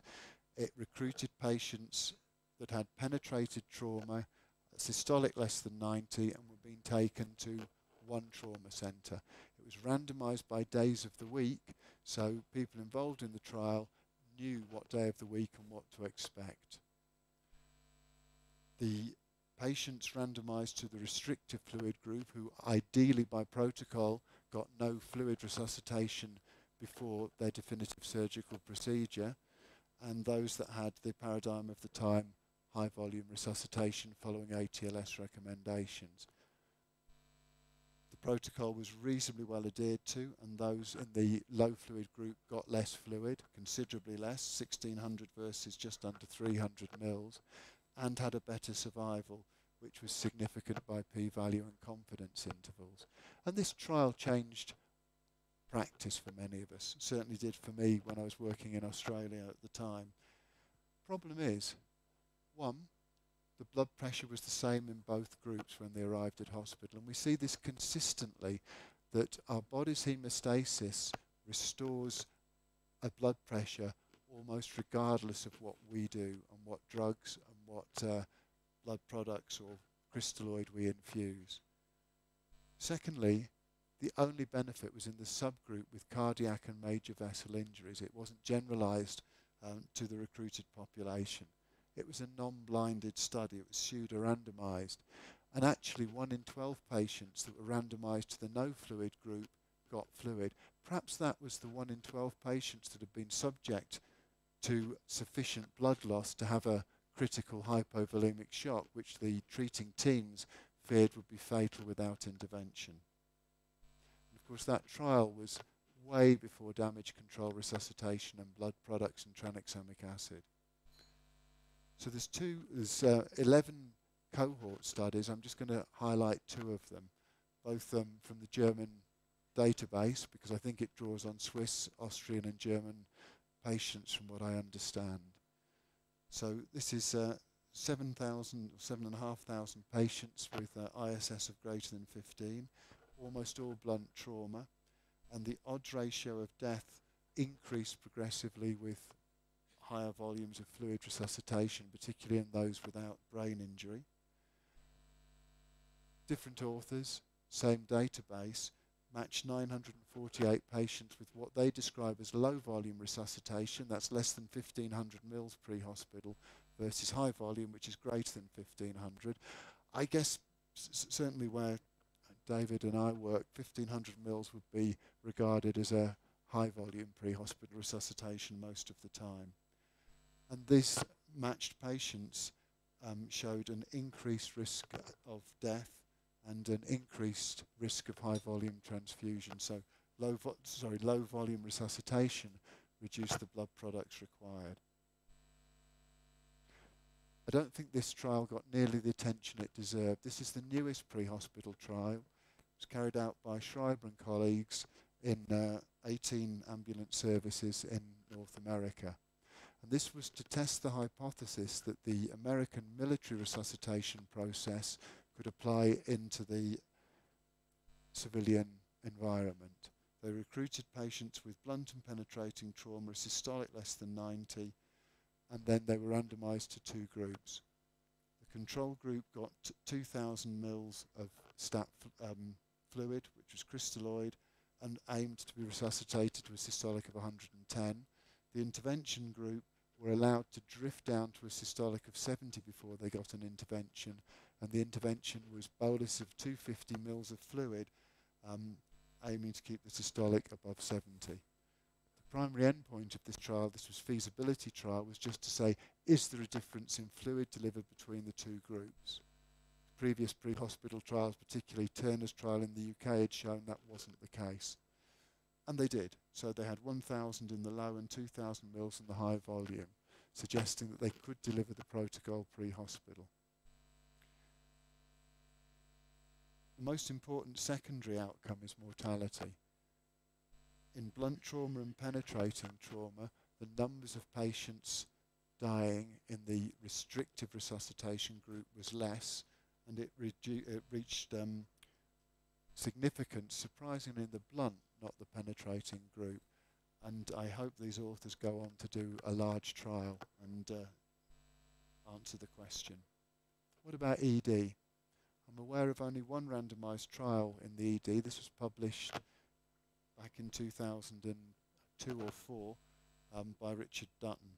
So it's carried out at Baltimore Shock Trauma, and in this study they recruited patients with blunt and penetrating disease and targeted them to either a systolic of 100 or 70. They only recruited 110 patients, and the trial ran over 3 years. And the authors felt that so much had changed in the way they delivered care that it was meaningless to continue the trial, and they stopped prematurely. The mortality was equal in both groups and was much lower than expected. And not surprisingly, the trial therefore showed no difference. What about in the operating theatre? So this trial was published a couple of years ago and randomised patients with initially blunt and penetrating trauma, but it was published using only the penetrating trauma because in the first interim analysis more patients with blunt trauma were allocated to high volume, and they wanted to get rid of that as a co-founder. So 168 patients in the final analysis. Those patients were young adults with a systolic of less than 90 who needed emergent thoracotomy or laparotomy. They were randomized to either have a target map of 50 or 65. This trial showed that the blood pressure targets were much higher so the blood pressures reported were much higher than the targets, as previous trials have shown, but there was a significant difference between the low and high pressure target group. Renal failure was more common in the low pressure group, and when you look at the differences in fluid received, the only difference was in plasma. The low volume group got around a litre less plasma than the high volume group. Red cells, vasopressors and crystalloid was the same. And I think we've just seen 2 pre-hospital trials looking at plasma. One of those trials shows a surprising mortality benefit for half a litre of plasma. And it's interesting that in this study, where the only difference was plasma, we didn't see the same effect. And mortality, whether you're looking out at 30 days or early mortality in the first few days, showed no difference between the 2 groups. And the trial was stopped early for futility. What about meta-analysis? So NICE published its guideline for major trauma a couple of years ago. The authors felt that the only useful data or high quality data was drawn from Dutton's trial and Bickle's trial. So they combined that data and suggested that 24-hour mortality should be lower if we practice restrictive hypotension, and 30-day mortality should be lower if we practice restrictive hypotension. The newest meta-analysis came out around 4 months ago, and this included all the trials that I've shown. I'm going to come back onto that next slide. Sorry, and the pooled result showed a survival benefit in favour of the low volume group. The problem is all the trials are low quality, the blinding's unclear, randomisation process is unclear, and they included 5 trials. This is the same trial. This happens to include those blunt trauma patients that were pulled out in the final analysis. So one of the biggest conflicts we face is what to do with traumatic brain injury. Those of us that believe in the concept of permissive hypovolemia, permissive hypotension, are faced with the difficulty that most guidelines suggest we should be looking for a systolic of 90 to 110. NICE has a very pragmatic answer. It just says, as the clinician, choose the dominant injury, be it the brain injury or the leading injury, and target for that. This is a trial that came out last year that I just wanted to point out. So these authors looked at just under 4,000 patients, and they wanted to ask at what systolic do we see a change in mortality in patients with head injury. Because we've had this figure of 90 thrown at us from observational trials. And not surprisingly, the authors found that for every 10 millimetres of mercury increase, there was a fall in the death rate. So for trauma patients, there's a nice linear line. The more hypotensive you are, the worse you do. So in summary, permissive hypovolemia is a passive process. We're targeting hemostasis. I think we need to forget about specific blood pressure targets. There's better data for penetrating than blunt disease. We don't really know for how long we can leave our patients hypovolemic, but there is some animal data to suggest that as we go longer than an hour, we start to see organ failure that is arguably preventable. We're now in an age of blood product-based resuscitation, and I think the time has come to us to ask ourselves the question, do we need to do a trial of permissive hypotension and hypovolemia in the setting of damage control resuscitation using blood products? Because I think we're still in a position of equipoise. So I'd like to thank you very much. What I've said here, I published with Kareem Brawi and colleagues in the current opinion. No, I didn't. I was in Emergency Medicine Clinics of North America. It's a very, very long article, but it goes into these things in much more detail. So I'll thank you for your time.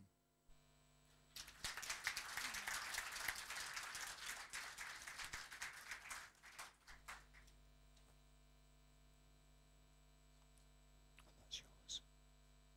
So thank you. Are there any questions for Tim? Geir, do you have a question? No. We'll talk more about trauma and blood and transfusions and stuff tomorrow. Next up is Benedikt Lorenz, and after that we'll all go up to the bar.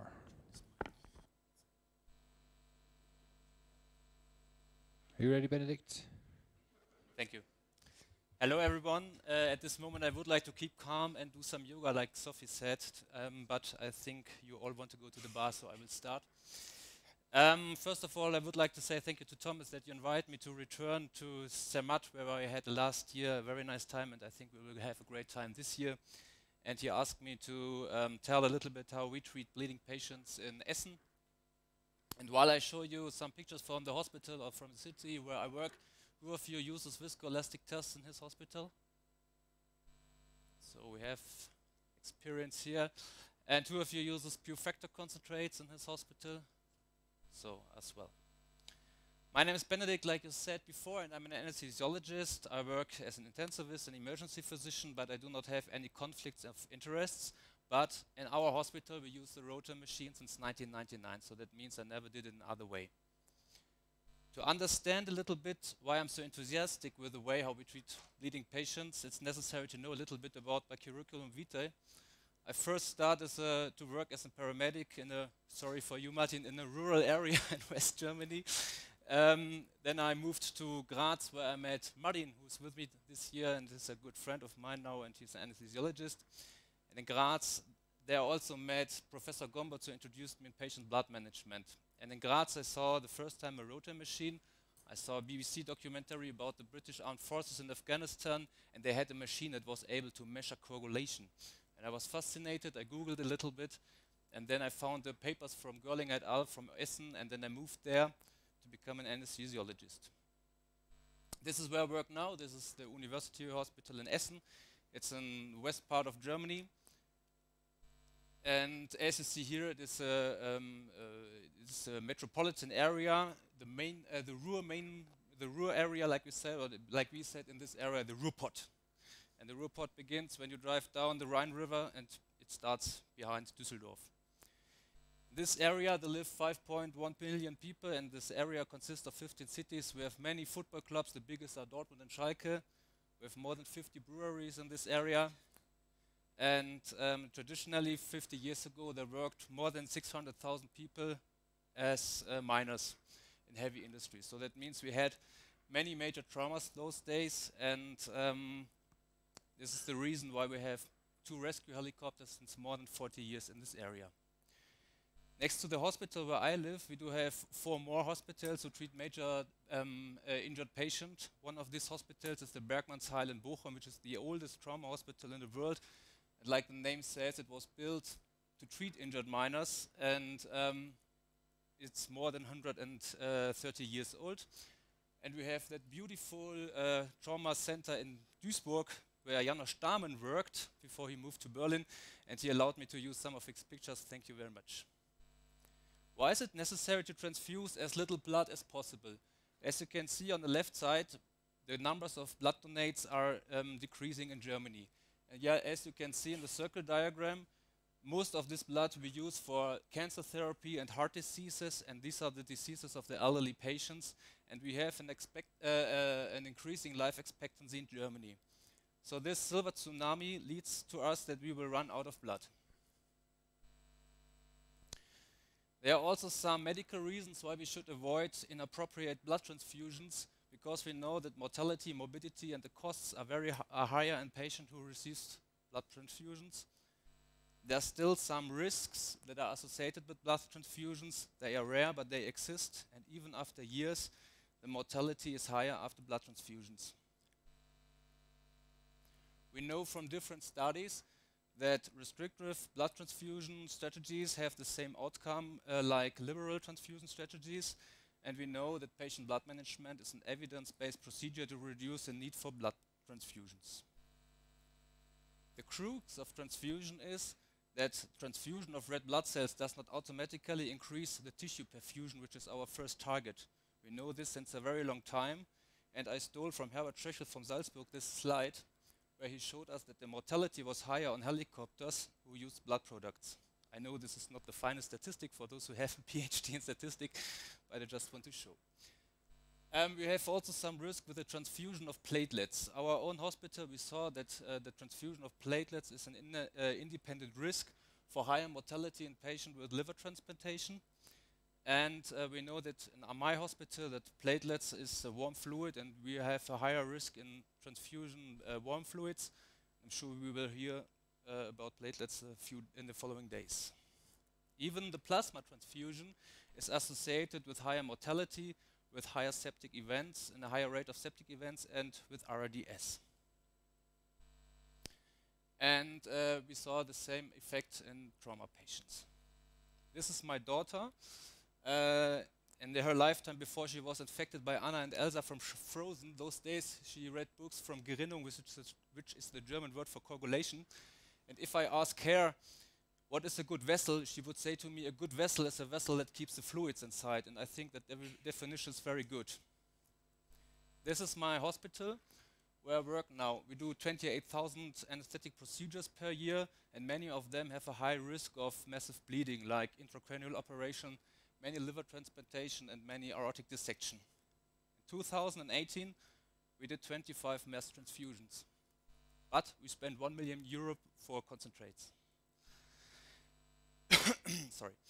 These are the surgical departments in my hospital, and you see over there the laboratory. But in my hospital, we have many ECMOs, many ROTEMs. Many ECMOs too, but many ROTEMs. And we have, like I said before, we use them since more than 20 years. And because we have so many ROTEM machines, it's quite normal that if you have a bleeding patient, it is quite normal that we have 2 or 3 ROTEM machines in parallel use to find out what the patient needs. Here you see a view into our cardiothoracic theater, and you see that we use the ROTEM machine as a real bedside test. And usually we have the results from the ROTEM machine faster than the results from the standard laboratory tests. And of course always, but the tests are faster than the blood tests arrive in the laboratory. Sorry. How does the ROTEM machine work? You have a cup of blood in an alternating rotating axis inside, and now the blood is clotting in the cup, and the resistance is increasing. And this is drawn graphically on the time axis. We have 4 channels in parallel use. And then you can see something like this. At the beginning, you have the clotting time, which depends on the enzymatic coagulation factors. Then we have the clot maximum firmness, which shows us how strong the clot is. That depends on the platelets, on fibrinogen, on factor 13, and is reduced by dilution. And usually, the clot consists longer than the 90 minutes, like a standard ROTEM test. If the clot is breaking down before, we have a hyperfibrinolysis, which is associated with higher mortality and with massive transfusion.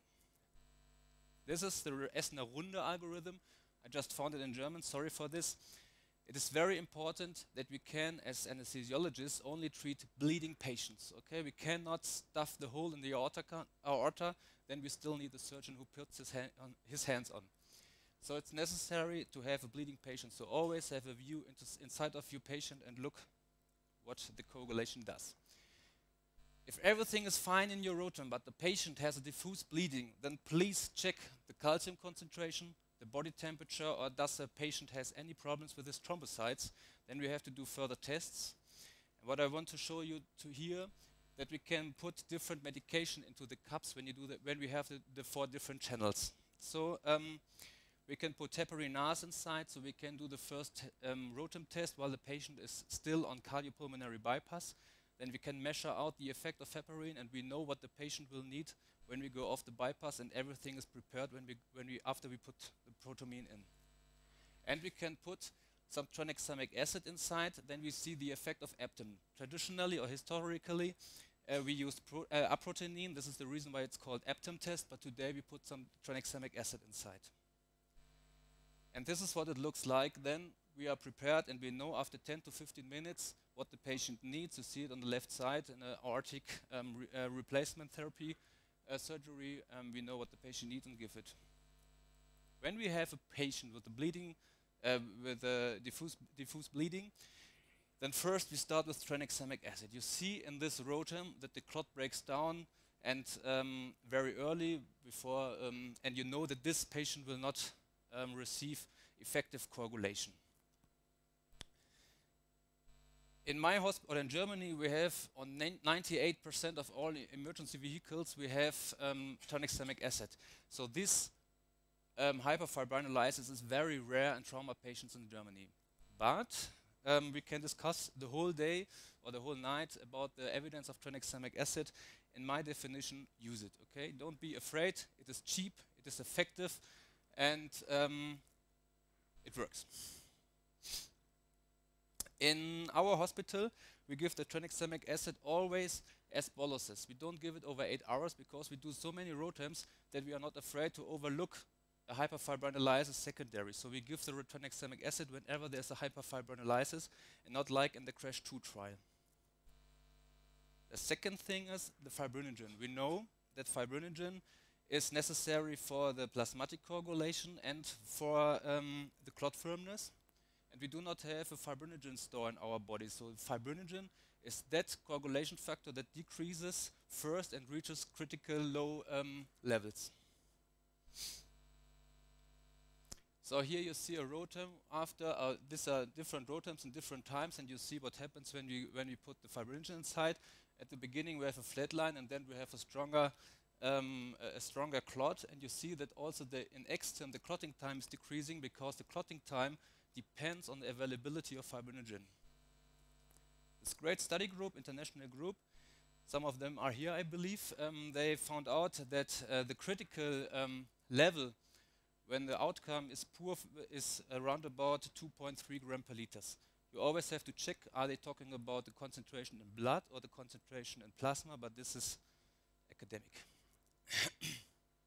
So the critical level is 2.3, and we know from different studies like the METAS trial or that study from Japan that they have positive effects when they put some fibrinogen additional into the patient.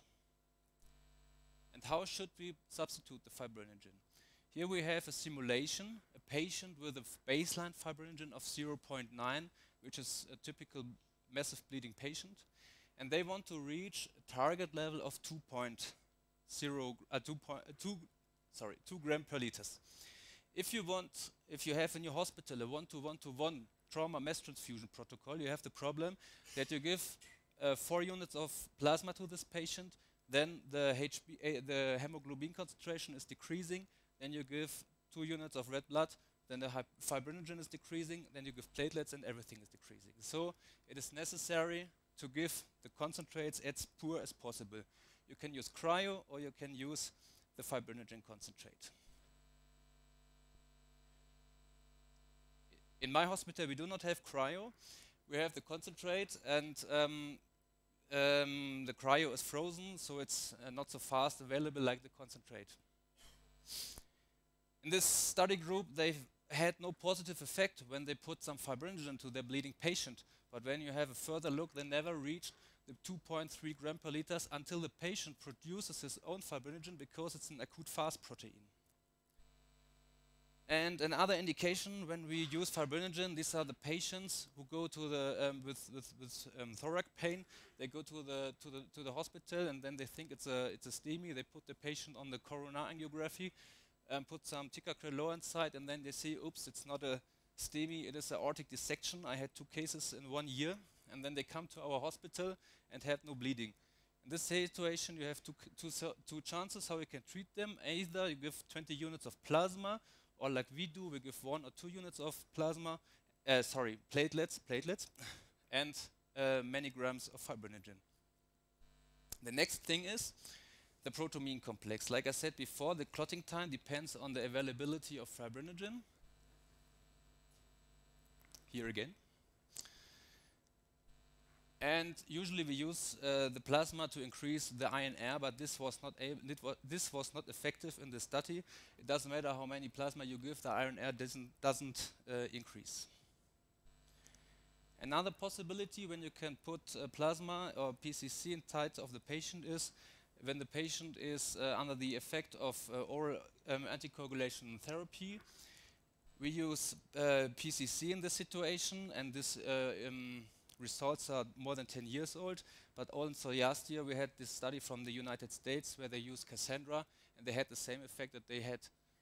It was feasible to decrease the anticoagulation effect.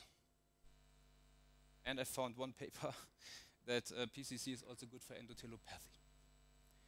If the clot is not strong enough, but you have enough fibrinogen in your blood, this is the situation when you have to give platelets. So again, first start with tranexamic acid, because it does not make sense to give fibrinogen when it is consumed. Then give the fibrinogen, then give the PCC, and if it is necessary, give the platelets. Where the clot is, the embolism is not far. In our hospital, we usually start with the anticoagulation therapy after trauma or after operation, 4 to 6 hours.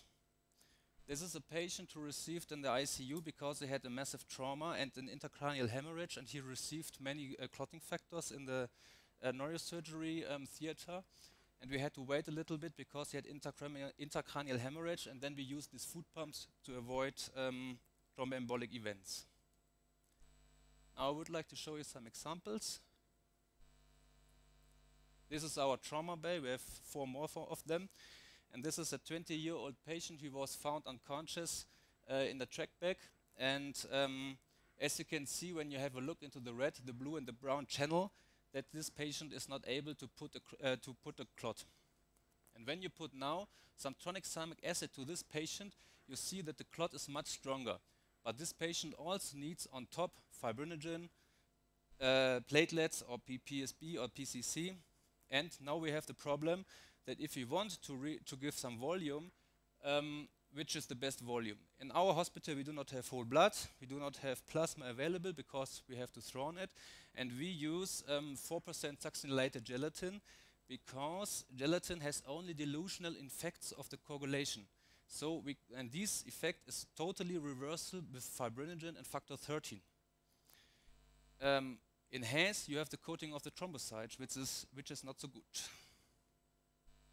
A second example, this is an elderly woman who was hit by a car. She was unconscious with a GCS of 3 when the emergency physician arrived. He intubated her and gave 1.5 liters of crystalloids, which is a lot. And then she arrived in the hospital. What is very important in this example? Our target in diffuse bleeding patient is much higher than in the international studies. When we have a look to the Feisty trial in Australia, that their FIPTIM target is around about 10 millimeters. In this situation, the patient received so many fibrinogen until the FIPTIM was 24 millimeters because she had diffuse bleeding. And we give fibrinogen until the diffuse bleeding stops. And when you have a view on the second rotum, when we go to the operation theater after the CT scan, this patient has the same coagulation system like a patient or an elective inpatient. Where's the evidence? Yeah, it's low. There are only a few studies, single-center studies mainly, but when we have a look to these centers like in Austria, in Innsbruck, where they use the rotem even since 20 years, or to Salzburg, you see that the mortality is much lower than in those centers who still use 1:1:1. And we have this study from in Japan when they introduced, sorry, it's a little bit some problem when you put it to PowerPoint. In Japan, we had they decreased the mortality after the introduction of clotting factors from 50% to 20%. And you can't see it here. We had the same effect in Italy. Dr. Nardi had introduced a rotor machine and factor concentrates to her hospital, and the emergency department, and the mortality decreased from 20% to 13%. This is not statistically, but it's effective in my opinion. Everyone is talking about whole blood, so I will do the same. This is a case report. I searched for a case report, and this was the first hit. And Mary, Mick, and Martin, they had a patient who was hit by a car. This patient received more blood products in the first 4 hours in hospital than I transfused in 6 months in the cardiothoracic anesthesia. They were not surprised that the clot is not strong, but because only in a half sentence they write it down. So what is the difference? The left picture is from Essen, the right one is from Twitter. You see we have clot on the floor, on the right side there's red water. So, and even, you can see it, when you use whole blood, the mortality is still higher. So when you want to give concentrates, please give them as pure as possible, because when you drink a milk coffee, you use milk and not the milk coffee from your neighbor. And if the coagulation is good, your surgeon will be very happy with you. Thank you.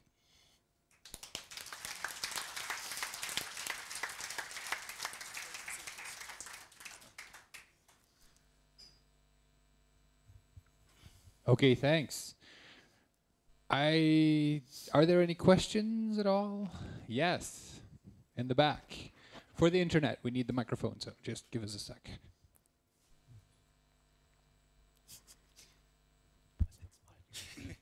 Hi, Phil Spinella, St. Louis. Hi.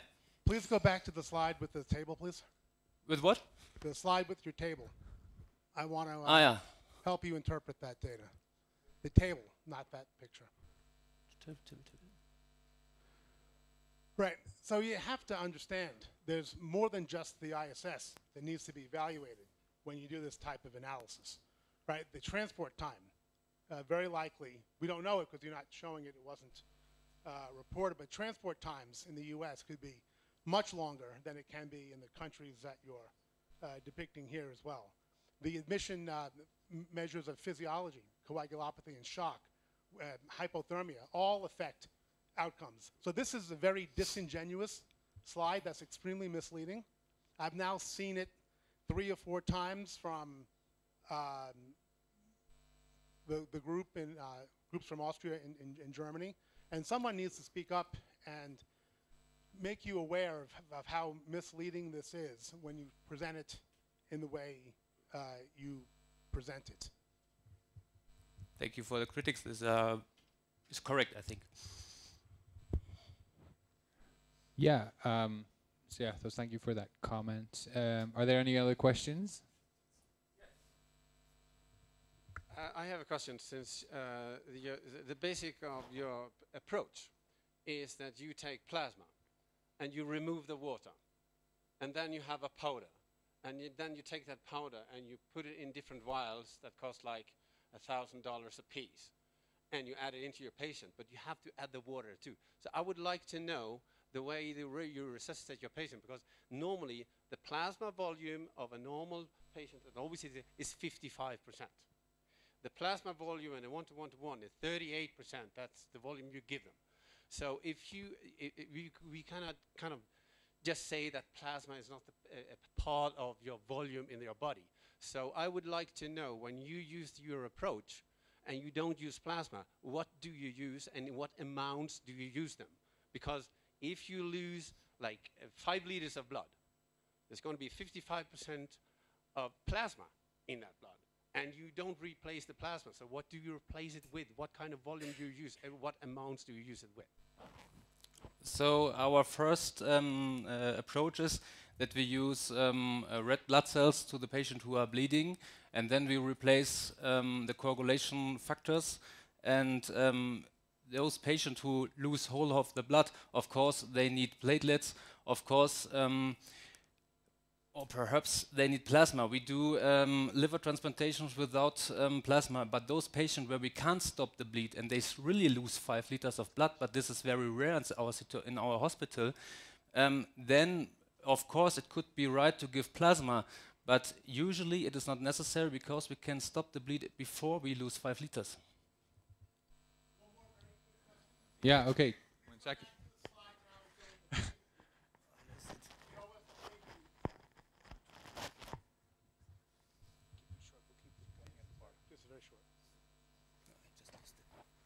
Can you go back to the slide showing the platelet unit? Sorry to make you do this, but I want to make the point. There we go. What's the yellow stuff in that platelet unit?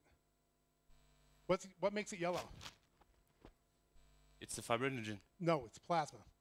You have basically an entire unit of plasma in a unit of apheresis platelets. So something else that your group keeps on saying that's also misleading. You do give plasma every time you give a platelet unit. Actually, it's almost in a full equivalent unit of plasma. So I'm really glad to see this engagement regarding transfusion, and for all of you guys who are excited about transfusion medicine, tomorrow we'll have a panel discussion regarding transfusion in trauma, featuring Geir. So that's awesome. And I encourage all of you to continue this discussion at the bar, because that's where we're going now.